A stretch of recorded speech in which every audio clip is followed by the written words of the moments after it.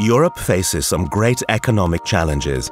23% of young people in Europe are currently unemployed, but a lack of jobs is only part of this problem. The digital revolution is disrupting the labor market, and Europe is facing a skills gap. 2 million vacancies in the EU are currently unfilled. By 2015, 1 million ICT jobs won't be filled due to a lack of skilled personnel. Europe needs a gear change.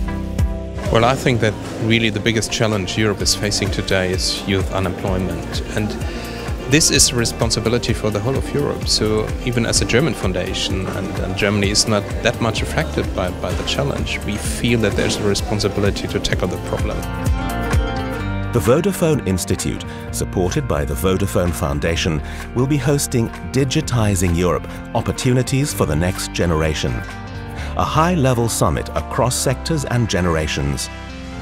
Senior business leaders, young innovators and policymakers will talk about new opportunities in digital employment, technologies for growth and smart solutions in education. The summit will be a call to action. The digital economy needs to be at the top of the agenda, and there's no better time for having this conversation.